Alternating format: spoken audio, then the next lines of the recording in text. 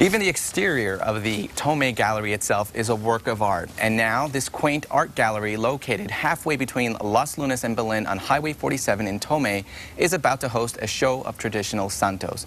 Today we're meeting with some of the artisans.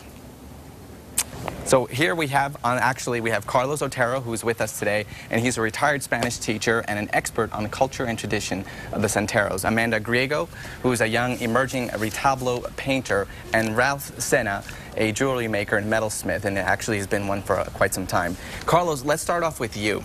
What, if you can explain to our viewers, what qualifies a santo and what really is a santero? Well, a santo is actually translates to a saint. But this is the iconography that that depicts the lives of these heroes in our past that set a standard of morality for people throughout the different eras in our history to follow. And so when we're looking at the images of the Santos, most of the time they all have their attributes that define them.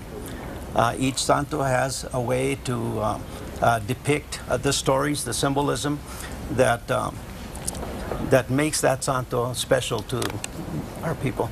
Right, that's wonderful. You said it really nice, by the way, so I appreciate that definition. That really makes sense, and it's really important, especially in our culture, and we'll get back to that in a second. Amanda, now tell us about yourself, and would you consider yourself a Santero? Yes, I would. I'm pretty new at this. I've been doing it for about 4 or 5, I guess 6 years. I'm in the Spanish market. I just got into that. So this summer will be my first year doing it. Along with painting, I am a full-time student. Right. So I'm pretty busy. Awesome. Yeah. So now is it Santera or Santero? For you, does it change? The tense change in Spanish for? I guess it does. It does. I guess I would be a Santera. So you're a Santera. There you go. So Ralph, now you've been in the business for 55 years. You've been doing metalsmith, jewelry. Tell us about yourself. Well, I'm a self-taught jeweler, and I've been just creating jewelry and artwork for a lot of different customers.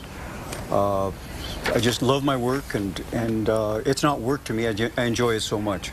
Right. And when did you find out in your journey? When did you find out? Oh, you know what? I can do something with my artistic ability to, I guess, speak nicely of these saints or these wonderful people that are having an impact on our life.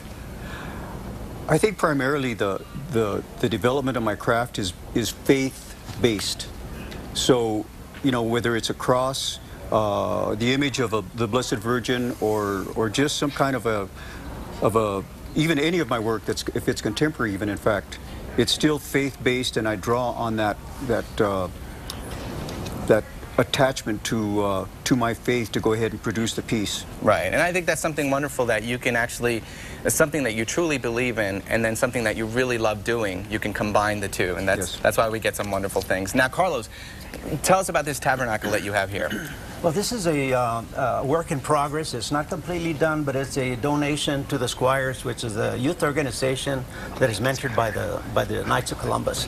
And so they do community work, so it's really special. So why is the Santos so important in our culture here in New Mexico? Well, it's always been a part of our history and our tradition, and when we look at some of these people that led the exemplary life, I mean, we appreciate that. They set, like I said, a standard of morality for people to follow, and so for that reason, we like to look at their stories, listen to their stories and their song. It transcends the visual into the historical, the sociological, and the spiritual. Right. Now let's look at one of your Santos, one of your pieces here. Explain to us what that is, if you don't mind, please. Okay, that is actually the Santo Niño de Atocha. It has the 3 rosettes representing Christendom. And the Santo Niño de Atocha is one of the more popular of the Santos. It's the Holy Child Jesus, and there's a story, a long story, but I won't go into a long story now. But it's something that our ancestors had a deep devotion to, because they would pray to the Santo Niño to keep them safe during the many wars. He used to help us as we as we travel as pilgrims, the pilgrimages that we make as Christians to get closer to our Lord. Right, and that's so, wonderful. Well, excellent. Now, Amanda, let's take a look at some of your work actually here. If you can explain to us what we're seeing here that's coming up right here. That actually reminds me of Michelangelo's Pieta. Yeah, I got it from that. My pictures I don't come up with on my own. I usually get it from previous images because I want mine to represent what they are correctly, and I want them to be. And you do that with what? Is it with paint? How do you create that? It's natural pigment watercolors. That is awesome. That's beautiful. And that's another one that you did? Yeah, that one's the Seven Sorrows of Mary. Very nice. That's one of my recent ones. That's excellent. So all this will be in the gallery at the Tome Gallery? Yeah, those and a couple others.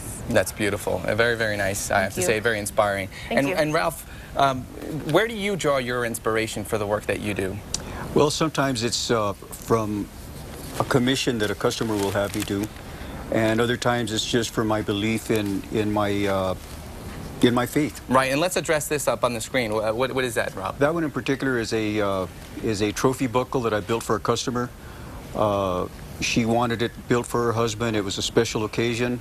He is obviously a cowboy.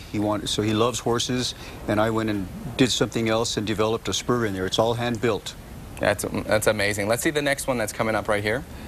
That is beautiful. Thank you. Yeah. That's a charm bracelet that has all of the charms that I've designed. The Risen Christ cross is probably the featured piece on that on the far left. And that's, the cross is usually a very painful image, but in this case, the Christ has risen. And that's why it's more of a joyous cross for me rather than the traditional cross with the corpus hanging. Very nice. And this one right here? That's a commissioned piece that I did for a customer that I had known for about, probably about 40 years, and it was to celebrate the 60th wedding anniversary just this last summer. That's beautiful. And what is that made of, by the way? That's made with very famous Caracal Lake turquoise, freshwater pearls, and sterling silver. That is wonderful. Now, if you're interested, the Tome Gallery is located at 2930 Highway 47, Las Lunas. Again, that's halfway between Belen and Las Lunas. It's open daily from 10 to 5. The number is 505-565-0556. The website is tomegallery.net. Now, the Santero show starts today at the Tome Gallery, and it runs through April 23rd. There's an artist reception this Sunday at the gallery from 2 to 4, and we just want to make sure you all know about this because it's definitely a place to go. And we wanted to make sure to give credit and thanks to Heidi Snell. She's the photographer who took all the pictures that we used today, and she's with Visual Escapes, and that website is visualescapesimages.com. Thanks to all. We'll be back.